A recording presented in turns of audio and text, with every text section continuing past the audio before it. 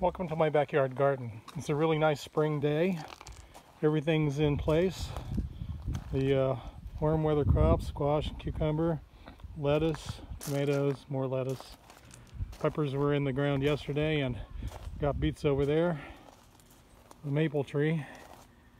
And then what's left of the turnips to pick. I got carrots over there. So,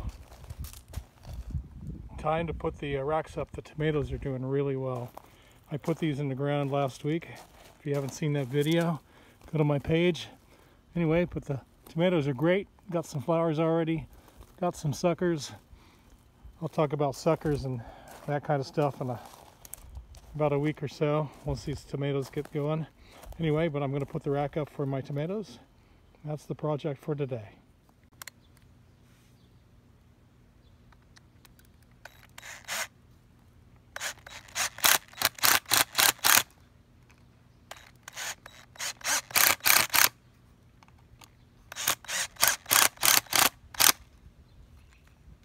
Alright, so I have to put this piece of wood in here. This is just a regular piece of wood I cut. I don't know, it's 2 inches square, drilled some holes. And this hole right here, the rebar will go down through. And this is why. If I just put this pipe on the ground like this, the weight of the tomatoes would eventually make it sink into the ground just like that. And everything would sag. And I'd have to just keep adjusting my tomatoes on the line. So the pipe will sit right there over the rebar just like that and become really stable.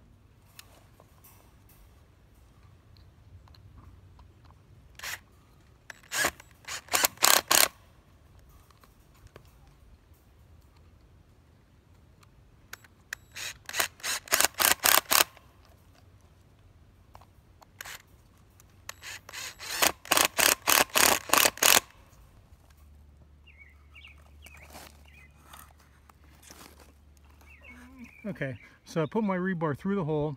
I want about maybe a foot or so left over for the pipe to go down onto. And you notice I've angled it in toward the bed because I need pressure on the top of the pipe to hold everything together on the cross pieces.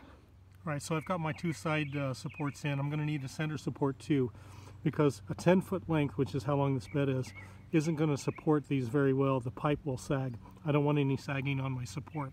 So I laid my two 5-foot cross pieces down, and this is where that's going to go.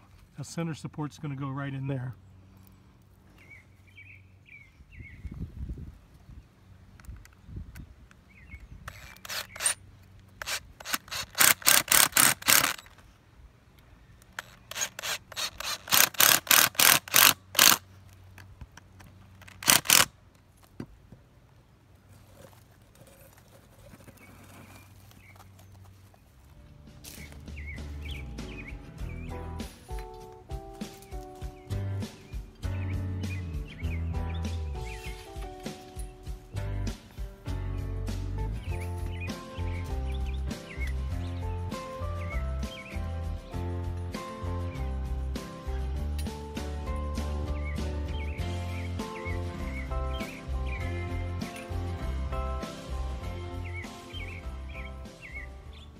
Alright, that's what we look like. There's a lot of tension on this right here.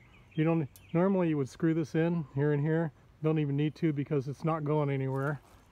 This T will be fine. Right there. Fits pretty good. And of course that T connector is good. And this lines up pretty much right where the tomatoes are coming out of the ground. And then the next thing I have to do is string them up. Just to show you what this is. It's a 1/16 of an inch, probably, nylon cord.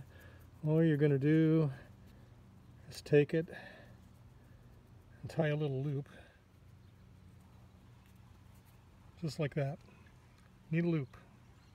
Because that is going to go inside the hook. And that's how you're going to anchor your tomatoes to the ground.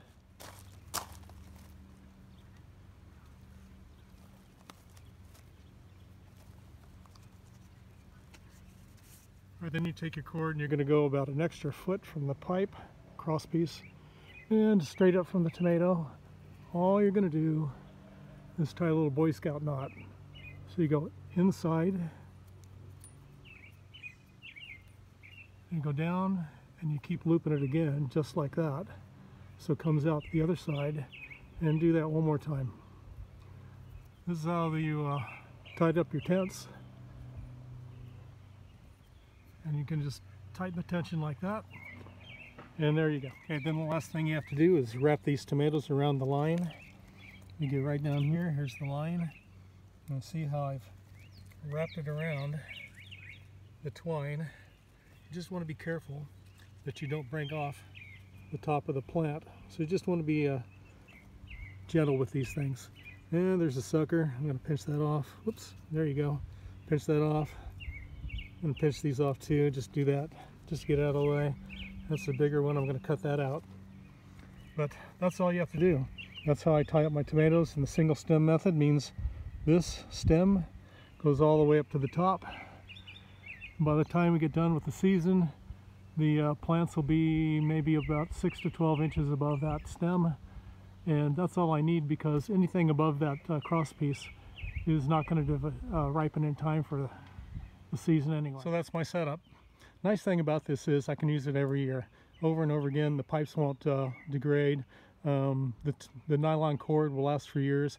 All I have to do is untie the top, put it away, and use it next year.